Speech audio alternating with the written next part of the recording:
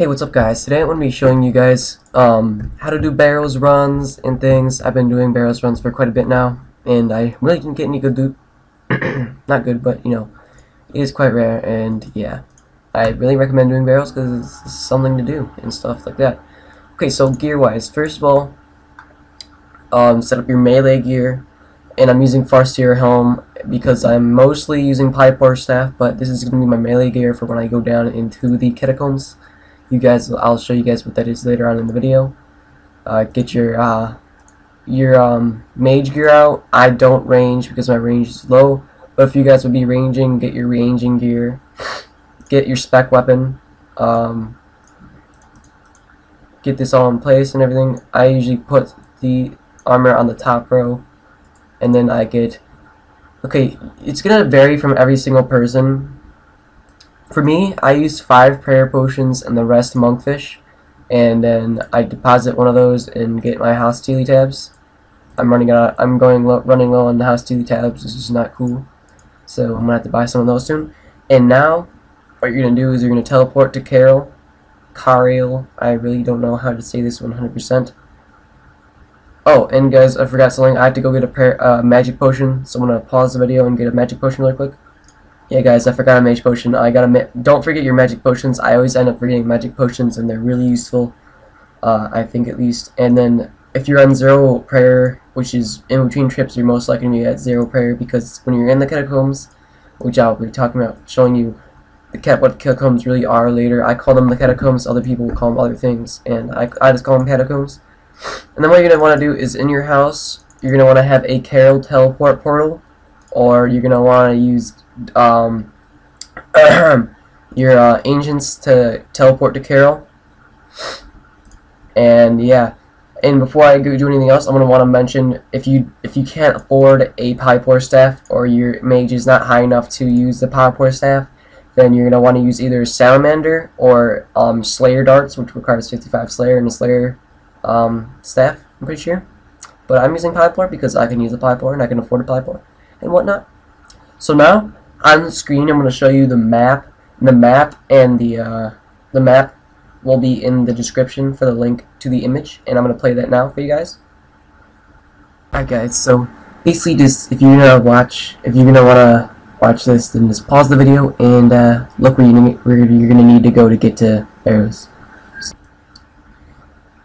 And yeah, so basically that's just the map to getting to the boat that brings you to Barrows, and basically I'm just gonna be running there now myself. So yeah, I didn't do the quest because I just don't think it's worth it and whatnot. And when you see this little arrow, you know you're going the right way. Just keep going down a little further, and these ghasts will rot your food, and it's pretty annoying. You see they rotted a little of my food right there, which is pretty annoying, but you know, oh well. You get runes for blood bursts and stuff anyways, so that equals out because I use blood bursts. Blood blitzes, my bad. I use blood blitz to get my HP back. Whenever I loot the chest, you get blood runes and death runes very frequently. And then what you're going to do when you get to the boat is click on it to get to Barrows. And then I'm going to show you another quick map in a second here to what brothers are which brothers, like where they're located. And that link will be in the description also for that picture, so you guys can use that without watching my video again to find which brother is which or how to get here. So you can just have those pictures bookmarked, or you can right click it and click save picture as and put it on your desktop or whatnot. So I'm going to show you that picture now, and I'll see you guys in a second. Alright guys, so as you see here, we got the Barrows spots. Top left is Verox, top right is Derox, bottom left is Torag, bottom right is Guthins, and the bottom is Carol. And I know I spelled that wrong, my bad. And in the middle is Aram's.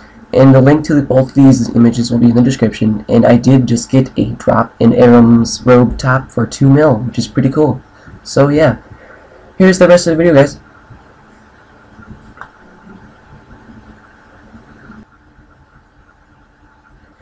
Yeah, so basically those are where all the brothers are, and I go to the 4 corners first, and then I go on from there. We're gonna do when you're about to walk into a mound here. You're gonna want to go to the mound, and you don't need a shovel anymore. You just click dig with spade. You don't have to right click. You can just click it, and you go into a crypt. And once you're inside the crypt, you're gonna want to pray and hot and whatnot. So you use your magic potion if you're maging, obviously, and then I select your quick prayer as melee because that's the most efficient way, and then you just kill the Barrows brother. I mean, it's pretty simple. It's actually pretty fast also with the Pypor staff and whatnot, because you're seeing I'm hitting constant 300s with the Pypor, because Pypor is just that awesome and stuff. So yeah, you see how fast the Pypor kills the Barrows brothers and whatnot, and that was Varrox. You do not have to pray for Varrox, but I really highly recommend it because he will still not hit through your prayer 100% of the time, but he will hit you 2%. And for when you're at Varrox, you do not want to run out of prayer because he will hit you for 700s constantly when his HP is low. So you want to watch your prayer level here. I have not died at Barrows, but this is probably going to be the Barrows I'm going to die at if I die at any of them. You have to watch your prayer at Varrox. You cannot let your prayer go away. And every once in a while, a face pops up of one of the Barrows brothers on your screen, and you'll know when it happens because you'll be like, what is this little ghostly looking face? It drains your prayer a very good amount, so you're going to want to watch out for that also. So when you see that, you're going to want to probably pot if your prayer goes low. And yeah, so basically you can see how simple Barrows really is. You just go around killing the brothers, and then the complicated part comes, and when this happens I will show you guys what to do. And you see the face right there, Varrox face popped up, and he drained my prayer a bit. Sometimes it's very high, sometimes it doesn't really affect you that much, but yeah. And as you guys can see, I'm going to the 4 corners first, and they are the melee, and then I will go to the range, and then I will go to mage. That's just how I like doing it. You guys can do it any other way, it really doesn't matter at all. Okay, and this is what I want to show you guys. When you get to one of them and it says what you found a hidden tunnel, you don't want to enter yet. You want to kill all the other brothers before you come back to this. But you got to remember which one this was. And this was the bottom left corner, which is Torag. So you're going to want to remember bottom right corner is the one you're going to have to come back to after you kill all the other brothers. And then next I'm going to go to Carol's. And what I do for Carol's is I just kind of mage him. But you're supposed to melee him. I'm pretty sure you're supposed to melee him. So yeah, in Pypor staff is just faster. Let's just say that. At least for my stats, it's faster. But if you're max melee, then you're probably gonna want to use your melee gear at this point. Sometimes you hit very low, but most of the time you're gonna hit pretty good on Carol's. But for some reason it just doesn't want to hit. Don't just take that and see I hit a 300 there. It's not gonna. Just because he's using range armor doesn't mean it's going to make you hit lower. And you see my prayer run out there because of the face popping up. You're going to definitely want to watch out for that and make sure you click fast when that happens, or you might get hit for a high number from any Barrows brother. Any Barrows brother will hit you in a high number because all the Barrows brothers have pretty high stats in my opinion, because they can hit you in pretty high numbers constantly. So that's a sign that they have pretty high stats and stuff.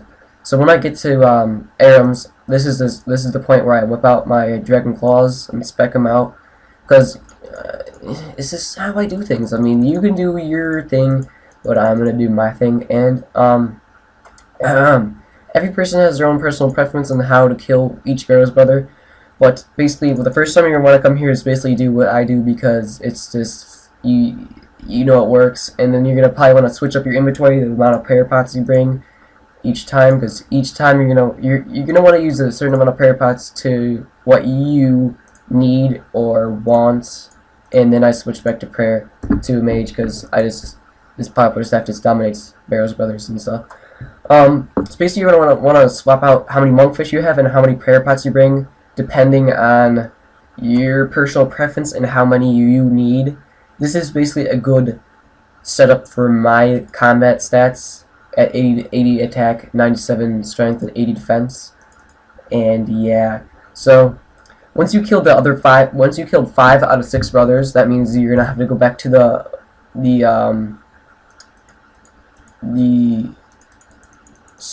the mound that you've been at before, and then search it, and then you're gonna want to say, yes, I am brave, I am fearless, and you'll go inside and you get into the catacombs. I call these the catacombs, basically this whole area, and then you're gonna want to basically just keep exploring until you find a way to the chest room. And basically there's going to be one open door in the beginning, and then it'll expand off into other doors. And sometimes it can be a pain, and sometimes you find the chest right away. And most of the time you want to avoid these long corridors because these long tunnels are just a pain. But sometimes you need to go through them, but I try to avoid them because it takes a while to run through them and whatnot. And yeah, you just basically want to maneuver your way around these things until you find the chest. And I think I found it already right here. I got this one fast, and then you're gonna want to do the puzzle. And the puzzles are really easy. I mean, you probably get one wrong once in a while for a misclick or something, but then you just have to go find the other door because the doors that are locked switch around. Oh, and before you go in the chest room, the door before the chest room, I usually just get 6 kills to 10 kills. Depending on what I feel like doing. And right now I'm probably just going to get 6 kills for the sake of the video being faster. And probably, if you get more kills, supposedly you get better loot, but I found that I got like 50 kills and I still didn't get better loot. But it does affect it for sure. If you get 0 kills, it's definitely going to give you crap loot and you're not going to get anything and stuff, but you know. It gives you a better chance for higher kills for getting Barrows items, supposedly, so I really recommend getting a 6 minimum kill count, for sure. And before you go and come to Barrows, something mentioned is when you go in these tunnels, the mound you go in, that Barrows brother will pop up randomly throughout this, but most likely 50% of the, I'm going to say 60% of the time, when you open the chest, which I'll show you here in a second, he will pop up, and that's the occasion that is happening for me right now, because he did not pop up yet. So that probably means he's gonna pop up at the when I open the chest. So it gives you time to get ready, and you get ready for it instead of him just popping up when you walk through a door, which is kind of annoying because sometimes that's probably one of the times you guys are gonna die, when you walk through a door and a Barrows brother pops up and like Derox and he just one hits you. That would not be cool. Never happened to me, because I usually stay at pretty high hit points, which is pretty cool, I guess you could say, and it's pretty useful this way. And basically, I got 6 kills now, so I'm going to try and go through this door without getting hit. Oh! Come on.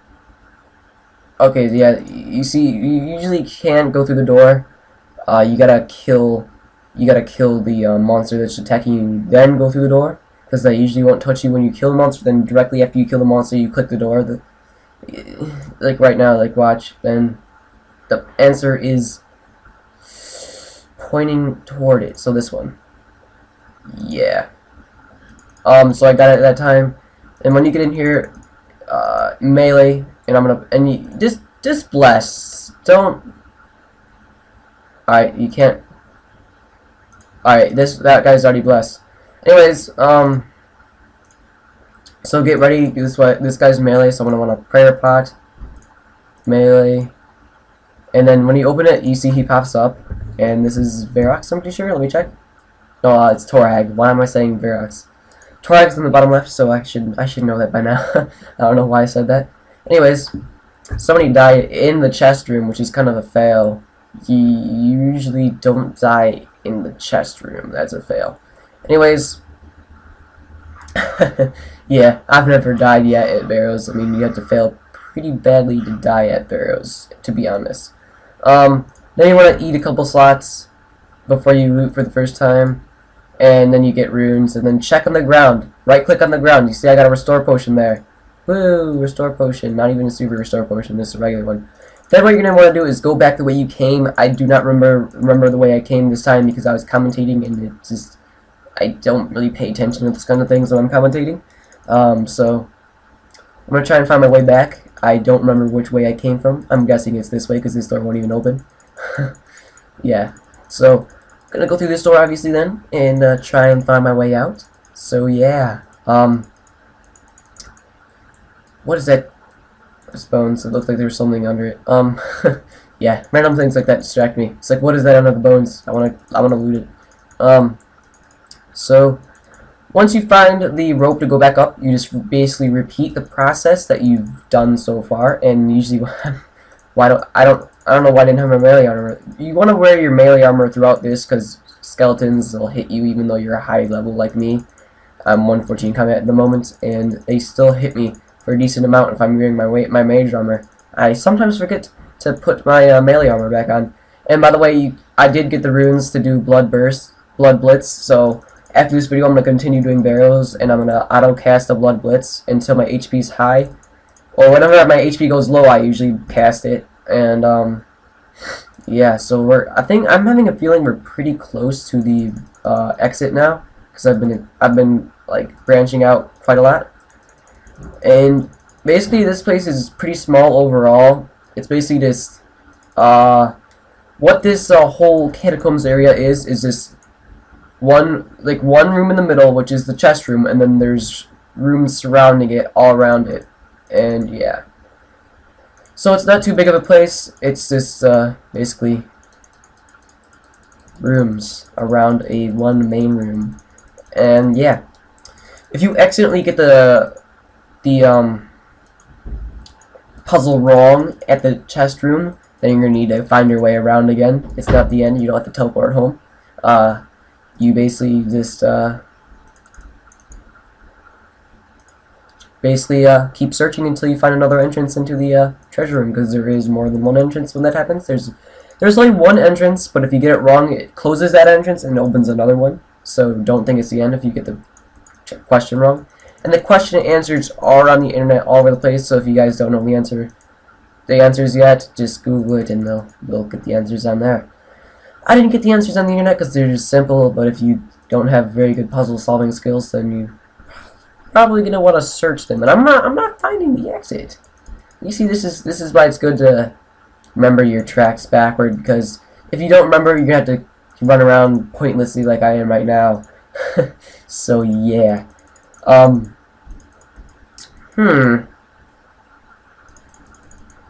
Yeah, I get annoyed when I don't pay attention to when I'm walking around. I remember the first room, I had to walk through one of these little tunnels, so I gotta search through all these tunnels now. These little corridors, little hallways of walking slow, because you have to walk back and forth between the rocks, which is kind of retarded. They should definitely update that and change that, because you... Oh, come on, you didn't... Okay, what to say? I can't open that door. No. Still not finding that. I think this might be it, right? Yeah, I think this is probably... I remember this direction coming in this direction. Somehow I don't remember how, but I just remember that this... I think this is the exit right here, through this hallway of hell. And by the way, I forgot to mention, when you open the chest, you slowly get hit small numbers. Don't worry about it. So yeah, and a giveaway that this is the room is when you're... I really recommend playing on resize when you're doing this, because this is much better when you're in the catacombs, and you can see the shadow. So whenever you're looking for the room, always look for the shadow across the middle of the room to the top right of the room. That's always helps me when I'm playing on resized. I always see that shadow. I'm like, there's the room. And yeah, so once you go back up, just go back up and go to your first Barrows brother, which is, it doesn't matter which order at all. It's just my personal preference to go to the way I go and stuff. So yeah, drink any potions you get, like a super defense potion is pretty common and stuff. Ring of Wealth, it does not affect your Barrows drops. It only affects the drop possibility of getting potions. So I think super defense potions and stuff it gives you more. Like, it doesn't take away a rune. Like, it doesn't take away the chance of getting a rune. If I'm wrong, correct me. But I'm pretty sure that it doesn't affect like a drop you would get originally. It just adds on the chance of getting a potion on top of the other ones. I'm not 100% sure on this, but I'm pretty sure through experience I get the regular amount of runes and then on top of it a potion drop. But I'm not 100% sure. I might take off the Ring of Wealth because the potions are pretty useless overall. If you don't want to get potions and you're just going to drop on them anyways, don't wear a Ring of Wealth because it doesn't give you any defensive stats or anyways. And yeah, so hope you learned something from this Barrows guide. I'm pretty sick, and I'm sorry if the commentary was pretty rough and my voice sounded like crap. But yeah, subscribe if you enjoyed the video, like the video if you enjoyed it, and yeah, if you have any friends that want to know how to do barrels, this is the video to show. And I will see you guys later.